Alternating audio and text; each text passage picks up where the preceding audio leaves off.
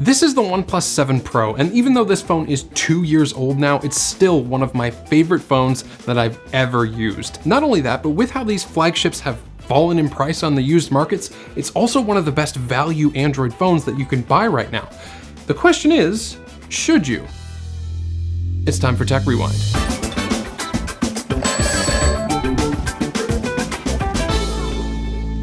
The OnePlus 7 Pro was a fantastic device when it first came out. It actually won Smartphone of the Year at Marquez's annual award ceremony in December of 2019. But that was a year and a half ago, and not only has the phone aged since then, but our perception of what makes a great smartphone has changed as well. So let's start with the good stuff, and then we'll move on to the not so good stuff a little later on. First of all, this phone has one of the best looking displays of any phone on the market, new or old. It's almost 100% screen on the front. There's little bezel to speak of, and there's no cutout or notch for the front facing camera. That's because the front camera is hidden inside the top of the frame and it pops up when you need it. This method does add an extra point of failure to the camera system, but I really haven't heard many reports of the front camera mechanism failing yet, and I think it makes the whole front side of the phone look a whole lot cleaner. The display itself is a 6.67 inch AMOLED display that runs at a higher refresh rate of 90 Hz and a high resolution of 1440p. It's plenty sharp, it gets plenty bright,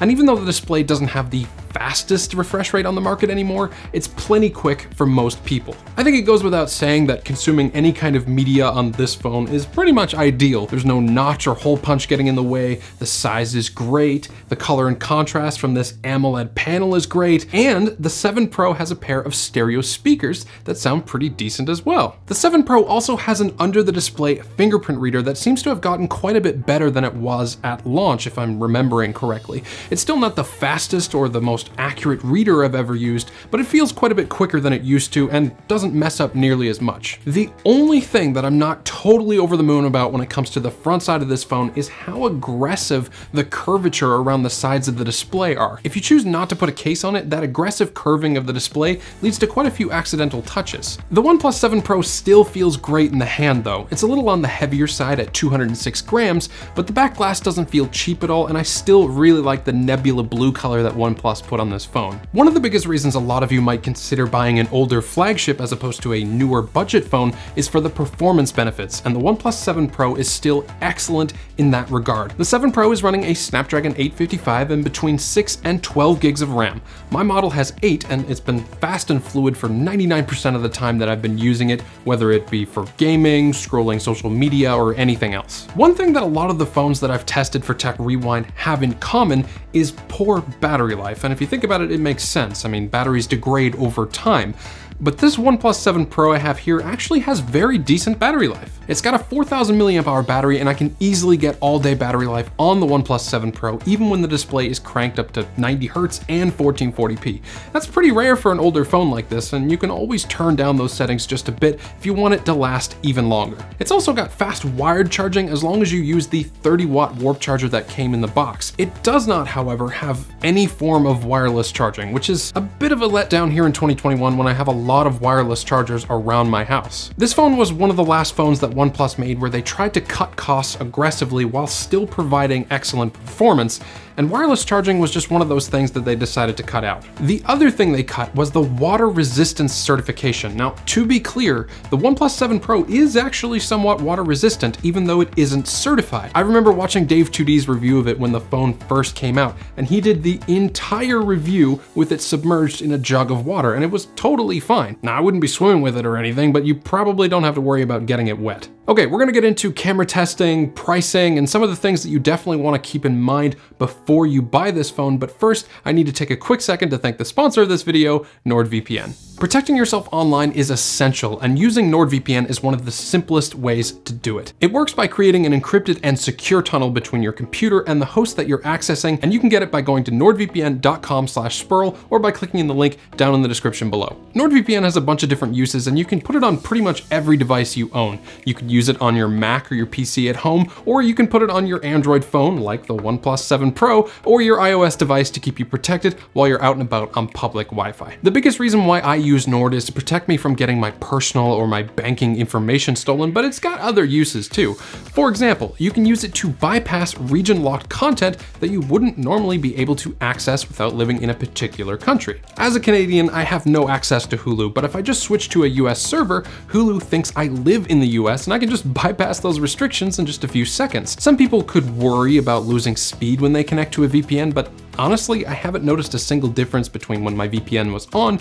and when it was off. Look, NordVPN is one of the best VPNs out there, and you don't have to take my word for it. Just go ahead and Google NordVPN reviews. It's got top ratings literally everywhere, and you should definitely get it. Use the link in the video description below or use the promo code Spurrell to get a 2-year plan plus 1 month with a huge discount. Thanks to NordVPN for sponsoring this video, and now let's get back to the OnePlus 7 Pro. All right, it's camera time. On the back of the 7 Pro, there are 3 cameras: a 48 megapixel wide-angle camera with a laser autofocus system, an 8 megapixel telephoto, and a 16 megapixel ultra-wide. The cameras for the most part are okay. There's nothing particularly special about them. They take decent enough photos during the day with a good amount of color and sharpness, and they don't tend to oversaturate anything, which is good if you like taking true-to-life photos. This really isn't the phone for you if you love photography though, as the cameras on the rear are average at best and they fall apart completely in low light. The Pixel 4 would be more your speed if photography on a budget is what you're after. The best camera of all of them is actually this 16 megapixel front-facing camera that pops out. Sharpness is great across the board and it seems to do very well in high dynamic range scenarios. For me though, the cameras being a little mediocre is not that big of a deal. They weren't amazing when the phone came out and I really didn't expect them to get much better with software updates. The biggest problem with the OnePlus 7 Pro for me is actually the software updates themselves. There's just not enough of them.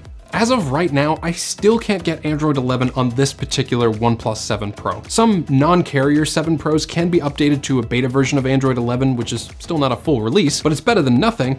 But this Sprint 5G model still can't update past Android 10 at all. Android 10 isn't bad or anything, and there's still a load of customization options like the ability to change icon packs and fonts in the default Oxygen OS launcher, but not having timely software updates on a phone that's barely 2 years old is definitely a letdown for me. That being said, I still think the OnePlus 7 Pro is completely worth it because you can get one of these phones on the used market right now for a lot less than most new budget phones. On the top end, you could pay around $250 to $300 US, but they can go as low as $200 or even $150 on eBay, which is crazy low for what this phone offers. So at the end of every Tech Rewind episode, I give each phone a rating from A+ at the top and F all the way at the bottom. And to be completely honest with you guys, this was a really tough rating to give because I really wanted it to be the first Tech Rewind phone with an A+. I love it that much, but I just can't give it that. It's an outstanding device with the all-screen, high refresh rate display, great battery life, and excellent performance, but with the mediocre cameras, no wireless charging, and lack of software updates, I just can't give this phone a rating any higher than an A-. The OnePlus 7 Pro is still a great phone to buy, but it's not perfect. As long as you're okay with that fact, I can almost guarantee that you'll love this phone. If I'm being totally honest here, I could easily use the 7 Pro as my main phone for the next couple of years without many complaints at all, and I'm sure you could too. Thanks for watching, and as always, have a great day.